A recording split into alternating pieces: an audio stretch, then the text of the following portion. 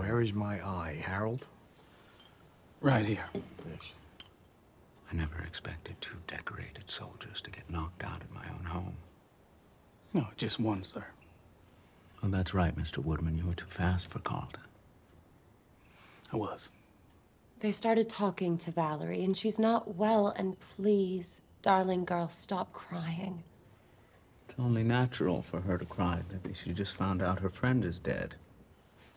We couldn't keep it from her for forever. I'm not so ill that I can't talk to people. You leave me here with this invalid when you know very well that I think she should be hospitalized. It's for her own good. Ever say that to me I again? can't handle it. I'll It'll be put a better you in a place hospital. for you. I'll send you to a witch trial. Here. Ladies, stop. I'm sorry.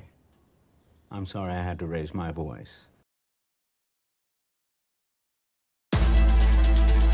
I don't know if I can talk about this.